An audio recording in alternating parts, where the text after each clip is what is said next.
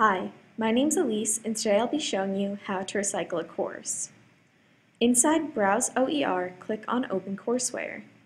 Here you'll be able to preview all the courses available. When you find a course you want to recycle, click Import Course. It will now be located inside My Courses. You will be able to drag around modules inside the course or create new modules altogether. You can delete content using this icon, or you can add content to any topic or subtopic. You can check out all the course resources inside the course library. You can also add your own resources inside the course by clicking Add and Import Content from Library. From here you can search through your content library for the resources you need.